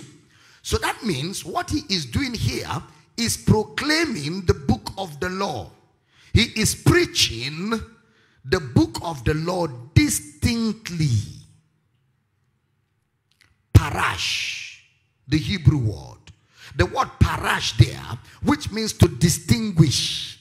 Parash, spelled as P-A-R-A-S-H. Parash, to distinguish. And let me give you the exegesis for your further study. You will find the use of that word parash in Leviticus 24:12. Leviticus 24:12. Numbers 15:34. Ezekiel 34:12. That word parash means to scatter something. To scatter something. And that's exactly what Jesus did in Luke 24:27. Beginning at Moses and all the prophets, he expounded unto them in all the scriptures the things concerning himself. The word daimonia, it means to interpret. He made it clear to them in a distinct way. He made it clear to them, Jesus, in a distinct way. Are you still here? Daimonia, to interpret. So the word parash there is similar to interpretation. Parash in the Hebrew, daimonia in the Greek. Then the third word there that was used is the word distinctly. Distinctly. And gave the sense. Distinctly and gave the sense is the Hebrew word sekel. S-E-K-E-L. Sekel. It means to judge things properly. To judge things properly. It means prudent, insight, and skill. Prudent, insight, and skill. The word sekel, distinctly. Without much ado, what is going on here is discipleship. All I have described for you from Nehemiah, what is going on there is discipleship. Without the use of the word discipleship. Because he is teaching them to understand it, number one. He is teaching them to understand it. Number two, he is teaching them to be skillful with it. You know, Reverend Kingsley, it's one thing to understand it. It's another thing to be skillful with it. That's right. That's right. Some of you understand the message, but when it comes to explaining it, you lack the know-how because there is a skill required in communicating the message. So there are two things. Number one, you are taught the message. Then number two, you develop skill in communicating the message. Are we teaching here? Yeah. How to be skillful with it. It's the same word in 2 Timothy chapter 3 verse 15. And that from a child thou hast known the holy scriptures, which are able to make thee wise. The word sophizo, taken from the word sophia, which means skillful. You've known the scriptures to a point of skillfulness, where you can meander your way through the scriptures and arrive at Jesus. You can take off from Nehemiah and land in Ezra and assemble all of them together in Luke and arrive at Colossians. You have skill you have the wherewithal to meander through the scriptures and arrive at Christ. That is when you have become a true disciple. It takes a bit of time. It's not an overnight job. That's why discipleship is a lifetime commitment. You don't graduate from being a disciple. You are a disciple for life. Yeah. While yet being a disciple, you can be raising disciples. And while raising them, you are still a disciple. And they too remain disciples while raising disciples. You get born again in seconds. You remain a disciple for life. Are we teaching here? You get born again in seconds. You remain a disciple for life. That's why people that are always in a hurry, I have fundamental problem with them. I don't like people that are in a hurry. You have come to learn Christ. You have not even sat under teaching for 10 years. You are in a hurry to own a Bible school. What are you going to teach? I know many young men, they think it's suit tie with a little Greek and Hebrew. This thing is bigger than that. It's bigger than that. It's bigger than that. You know, let me tell you the truth. The more you begin to understand the depth of this message, the more disqualified you begin to discover that you are. The more unfit you begin to see that you are. Yeah. The more it opens up, the more you realize, I'm not ready. I need more preparation. No, I'm not joking. I'm serious. I'm serious.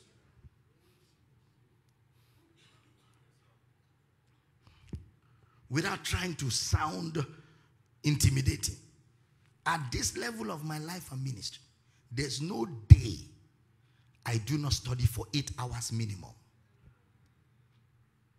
There's no day.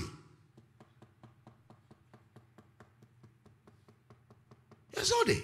I mean minimum. I'm not talking about 8 hours. For me is introduction to study. Every day. I don't have friends.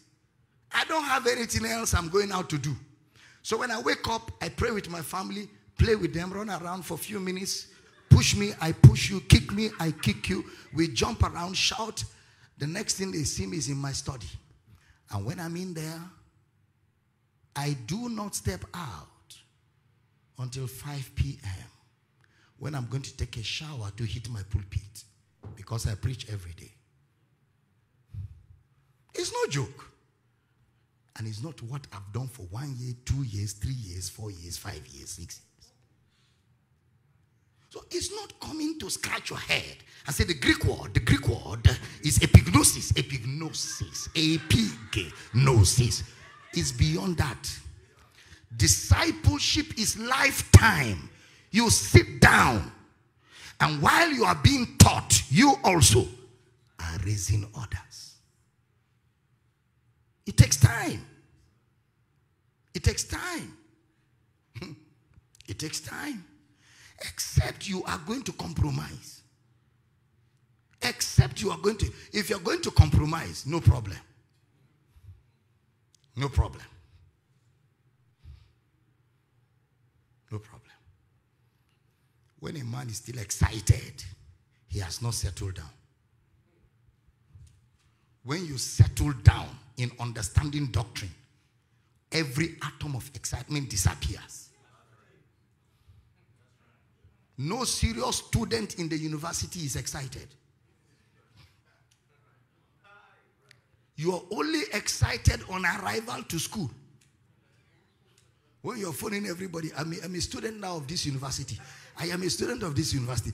When the lectures begin to penetrate, you don't make those phone calls anymore. Some days you are not even happy to go for the lectures.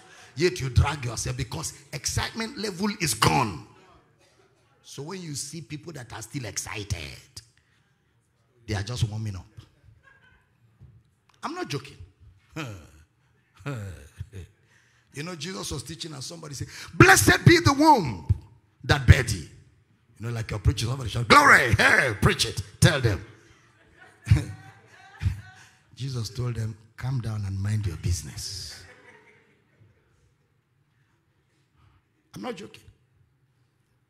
2 years or so from now, I'll be 40 years preaching, not reading the Bible, preaching, not born again. So I'm not joking. I know exactly what I'm talking about. What you have done for close to 40 years of your life, you should be able to know what you're talking about. Preachers came with me on board. Some of them are back to their whatever they were doing before. They couldn't last. Not because they don't have a call of God, but because of the discipline required to keep learning. Some are still in the ministry. Nobody's hearing their voice. One of them said to me, it looks like the older you are becoming, the louder your voice is becoming. I said, yes, because I have stuck with the message. I have stuck with the message. When I'm happy, I'm preaching it. When I'm crying, I'm preaching it. When I'm not happy, I'm preaching it. I've stayed with it. Whatever you stick to, even if it is stealing, after a while you succeed. There's nothing you stay with that you don't succeed. It's a principle of life. I don't know if I'm communicating at all. Anything you stay with eventually will work. The only thing that doesn't work is what you don't stay with. Praise God. I say praise God. Are you still here? Give me a few minutes. I'll be rounding up in a few. I want to lay this foundation well so that we can do many things this weekend. Praise God. I say praise God. So he is teaching them, number one, to understand it. Then number two, to be skillful with it. Sophizo. Then number four, and cause them to understand the reading. Cause them to understand the reading. The second word reading there is a Hebrew word makra. M-A-K-R-A. Makra. It means a corporate study.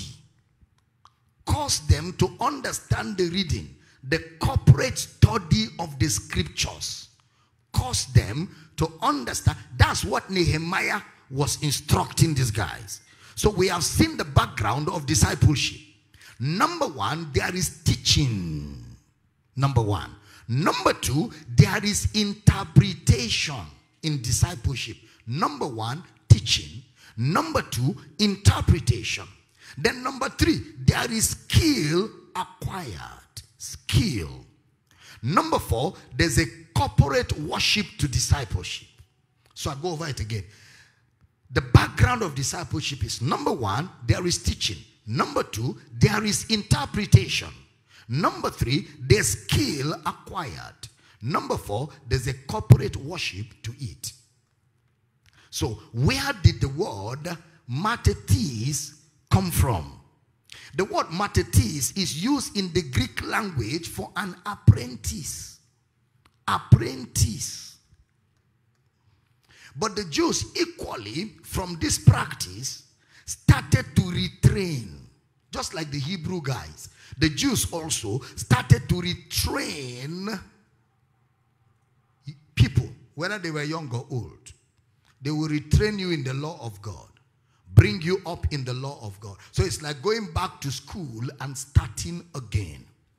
Within the life of Israel, we had this education that was for the citizens of Israel. Where even though you are a banker, a medical doctor, a farmer, when it comes to the law of God, you start like a child. It was common in Israel. You can be a professor, you can be a banker, you can be a CEO of a global corporation. But when it comes to the law of God, you approach it like a child, like you don't know anything. You keep all of your PhDs and professorship outside, like you drop the title of apostle at the gate. Then you come into the house of God like a child. That's what happened among the Jews. Please stay with me. Now, so as time went on, because the practice was from someone in the family of many kids, will now be given over to a scribe. Like you have a family of 4 or 5 children in Israel, you will take one and give him to a scribe to live with the scribe.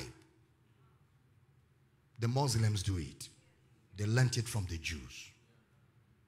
You will take your child and donate him to the scribe.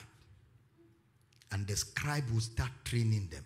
In Islam, what they do is when they gather those children, the children go about begging for food. Then they come back and sit down. They teach them a surah in the Quran. When they finish teaching them the surah in the Quran with a blackboard and chalk, when they finish memorizing that surah in Quran, they will now wash the blackboard and give them to drink. They will drink that thing they have learned to eternalize it inside them. That's why when they take their bomb and tie it to their body, they do not hear go back. Because there's an indoctrination that infiltrates even their blood system. They believe in their religion first before anything. If a Muslim is a president, the first thing he protects is not the constitution of the nation, it's Islam. It's indoctrination. It's only in Christianity there is no indoctrination. So if persecution comes and they say, are you for Jesus or Satan? He says,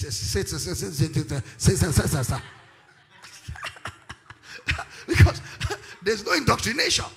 There's no teaching. It's all, I feel, man. You know, I feel. There's an anointing. I can touch it. Yeah, I've just stepped to the 3rd dimension. What is that? You're not making noise. When the chips are down and reality looks at you in the face, you will have nothing to say. Are we teaching here? It's very important. It's critical to sit people down and drill into their system the truths of the gospel. Where even when you dream, all you're dreaming is the scriptures. Not that you dream people are chasing you. Chasing you to where? How far can you run with your legs? Let me tell you something. Your doctrinal persuasion will determine your subconscious experience. Your doctrinal persuasion will determine your subconscious experience. It's all built on doctrine. It's all built on doctrine. Shatola Bahata. Are we still in the building? So that scribe will now mentor from a child and begin to teach. But their culture, it was something done between the ages of 9, 10, 11, 12 among the Jews. They will train you. Where the young men actually sit at the feet of teachers and they begin to bring him up. Begin to bring him in the law. And I am told that you are taught to quote the law by heart. So something critical here is that there is a strong teaching emphasis. In discipleship, there is a strong teaching emphasis. Back home in our church, every member of our church has been discipled. And every one of them is disciplining someone. And everybody has a report card of who you're discipling. Where you are right now. Where are your disciples? Every member of our church. And if we are coming for prayer cruise, prayer cruise. We don't call it prayer meeting. We call it prayer cruise. When we say, let's open in prayer, everybody is there with his disciple. You don't tell your disciples pray. You take them with you. You pray together. They see you pray, they pray. When we say opening prayer, it's 3 hours. It's after 3 hours you will hear the next voice. Everybody is the giver, the gobo, the gile, the bagger. Disciples are, everybody is cruising. You don't teach prayer by talking. You teach prayer by praying. That's discipleship. That's discipleship. They see you pray and they pray. Then they know that prayer is critical. Are we together here? It's apprenticeship. You don't tell them do it. You tell them see how we do it. Now let's do it together. That's how effective discipleship is. Please, listen carefully. If you have worked before as an intern in any organization, you cannot acquire the experience of an intern by grace. You can't acquire it by grace.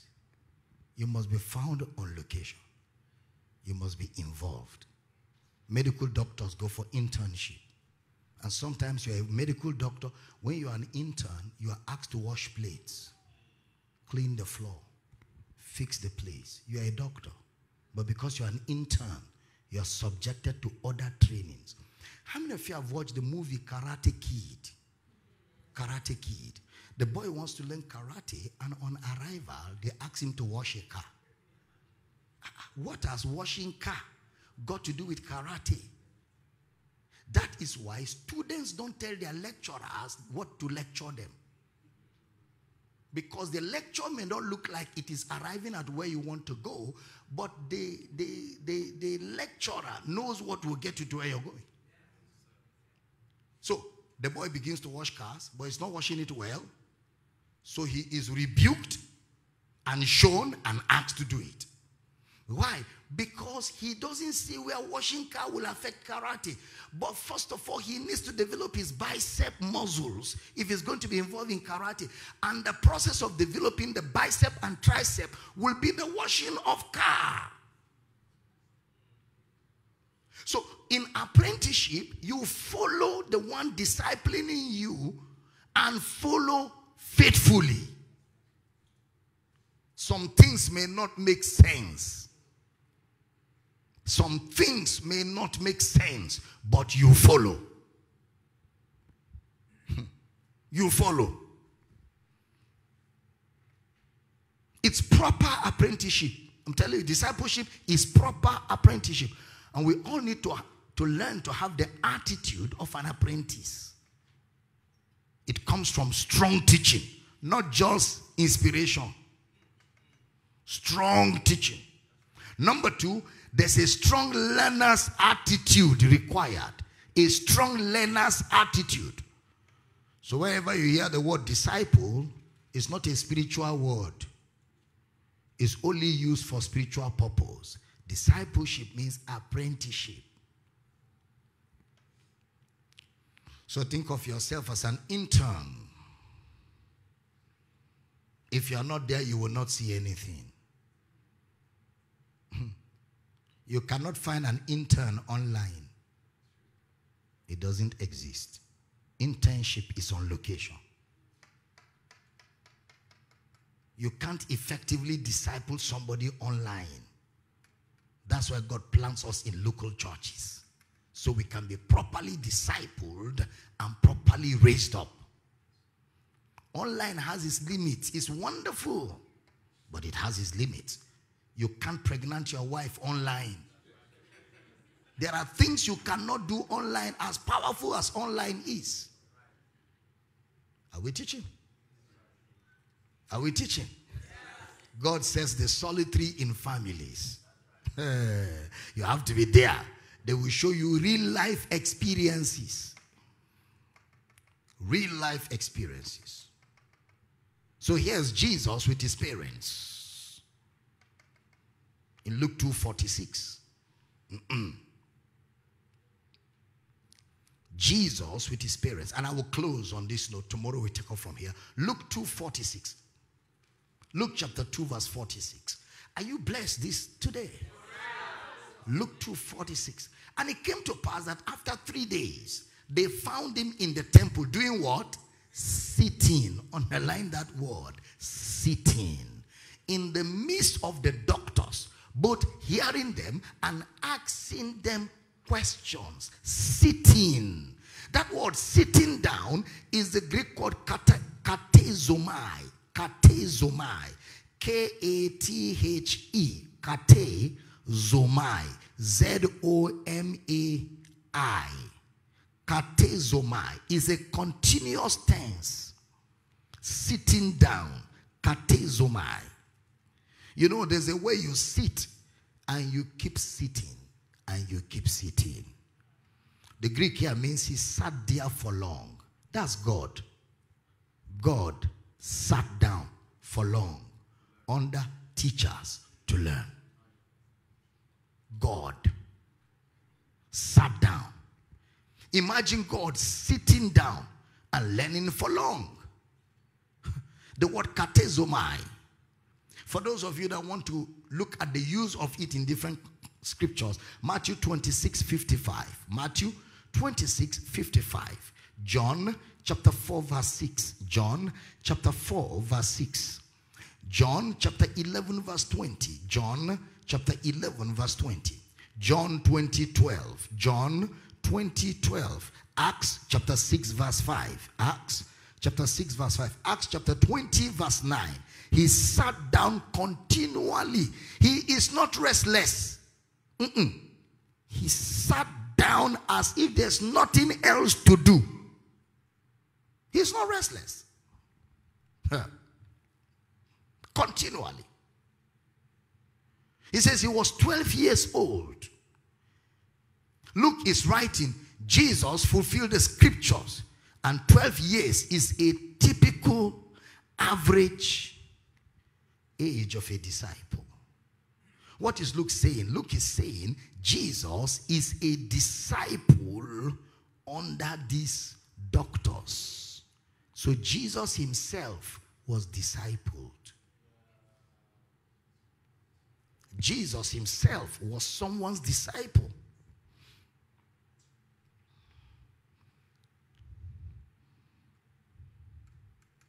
Hallelujah. Hearing and replying them. Hearing them and asking questions. The Greek word apokeresis. Apokeresis. A-P-O-K-E-R-I-S-I-S. Apokeresis. He is giving them replies. They are talking, he's replying. They are asking, he's answering. He's asking, they are answering. He adopts the status of a student. You find him interacting in the scriptures. And when he was found and his mother was complaining and complaining, he looked at her and he said to her, I must be about my father's business. Now the truth is, what he said to Mary here is very cryptic in understanding. I must be about my father's business. Remember, he's in the temple. Number two, he's among leaders or teachers of the law. Many others did not understand what he was saying. But Mary kept the saying in her heart. She observed that thing because she knows that Jesus doesn't talk like that. So for him to speak after that manner, she kept it somewhere and observed that saying. She was not a careless mother. She was a very careful mother. And Jesus called the study of the scriptures the Father's business. When you are studying the scriptures and learning, you are in the Father's business. What have we been doing the last 1 hour or so? The Father's business. The Father's business. I like scriptural definitions. I like scriptural definitions. One day they said to Jesus, what must we do that we may walk the works of God? We want to walk the works of God. We want to walk the works of God. We don't feel used in this ministry. We feel idle. We want to engage ourselves and walk the works of God. Jesus said, this is the work of God, that you believe on me. You are looking for duty. Faith in Christ is the work of God. The Father's business is studying scriptures. Scriptural definitions. I must be about my Father's work. Hallelujah. I said hallelujah. I must be about my Father's business. Go and make disciples. Let me tell you something. You cannot disciple others when you yourself have not been discipled. It is what you learned while being discipled that you will use to disciple others. A lot of Christians in churches today have never been discipled. They are just church members. That's why they can change church any day they like. Because they are not disciples. Disciples don't change their teacher. Their teacher is their teacher for life. And they're their teacher student for life. But church members can keep changing church. Can move around. Spiritual prostitution.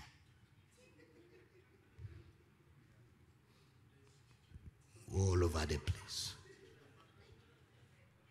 You wonder what they are looking for. They themselves don't know what they are looking for.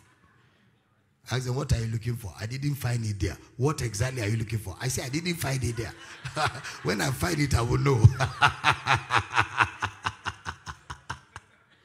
Glory! Discipleship. Let me tell you, one of the things that is missing in the body of Christ worldwide today is discipleship. And that's why it's critical what we're teaching here this weekend. Very critical. Praise God. Say with me, I make disciples. Say with me, I raise disciples. Say with me, I'm committed to the message.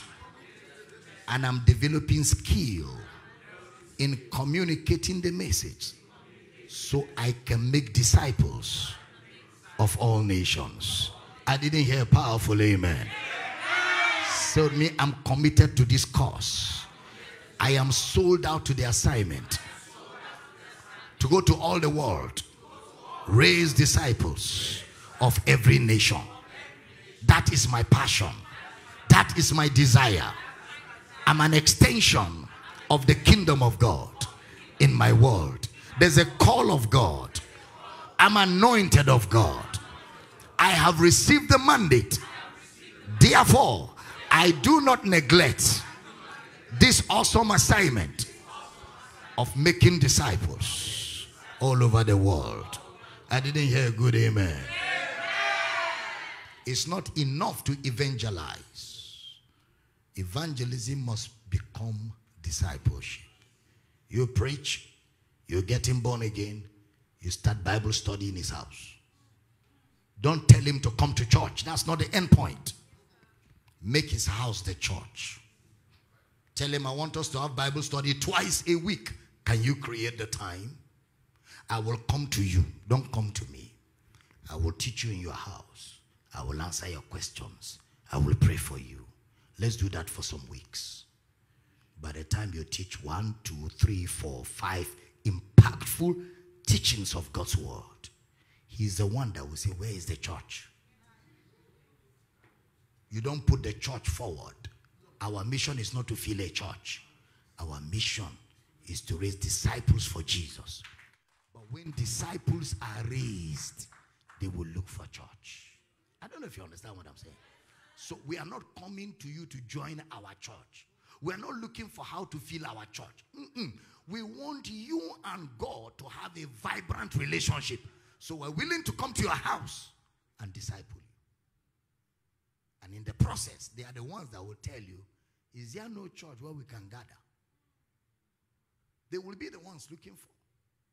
And such people, when they come in, they have come in. And their eyes are set like a flint. Then you begin to see explosion happening in the house of God. Are we learning here? Yeah. I told them back home, sharing handbill is not evangelism. You print flyers. Come to our church. Take. That's not evangelism. Handing people tracts is not evangelism. In the supermarkets, products are handed over to people in pamphlets. That's not evangelism.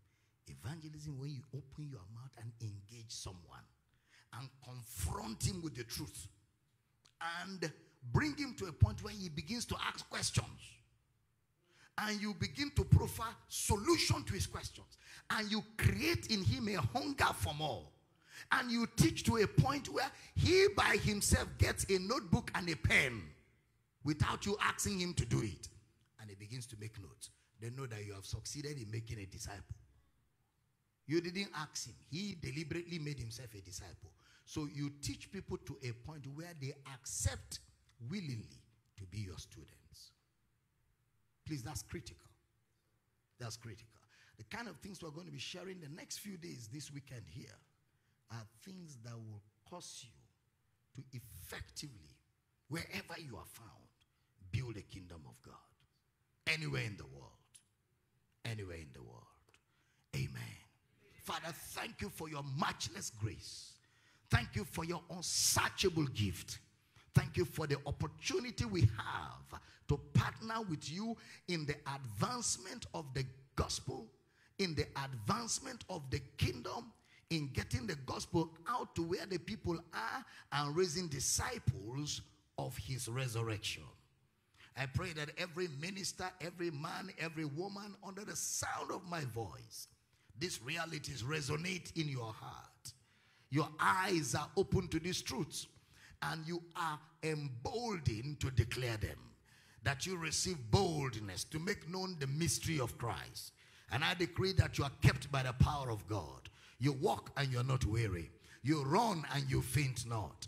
I decree that the calling and election of God upon your life is made sure in the name of Jesus. Great grace is upon you. In Jesus' precious name. And every believer says a powerful amen. Are you excited tonight? Can we give the Lord a shout in this building tonight? Glory! Glory! Glory! Amen! Oh, amen! Praise God, I tell you. All right, so tomorrow we begin to answer questions. So if you have questions, you write them down. Doctrinal questions, questions on what I'm teaching, questions on things we have taught before, questions from anywhere in the scriptures. You want clarity. You want us to bring you, clarity. Just from tomorrow, we begin to answer them. And we have a morning session tomorrow. No, on Saturday. We have a morning session on Saturday. Tomorrow, we're back in the evening. Then on Saturday morning, we're here. On Saturday evening, we're here. And God punished the devil on Sunday. On Sunday, we're also here. Praise God. Amen. All right, put your hands together. Let's receive Reverend Kingsley to the microphone. Put your hands together for Papa. Put your hands together. Just shout glory. Shout glory. I want to tell you tonight that tonight is just an introduction. Are you hearing me? So tomorrow, make sure you bring someone along and ensure that they come and feast tomorrow. It's an introduction tonight. It's an introduction tonight. I want you to just pray for Papa. He's blessed. He's blessed. Pray for Papa. My goodness, the word was heavy tonight. Pray for Papa. Pray for Papa.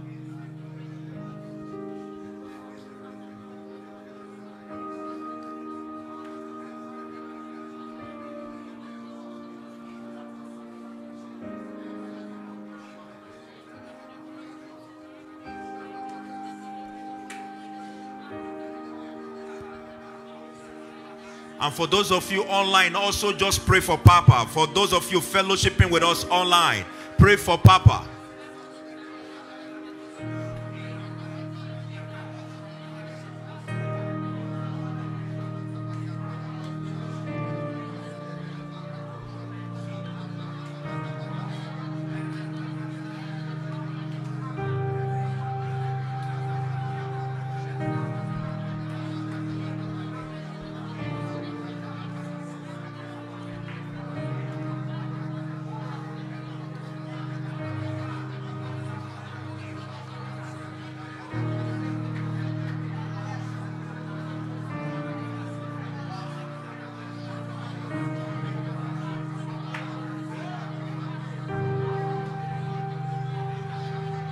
In Jesus' mighty name we pray.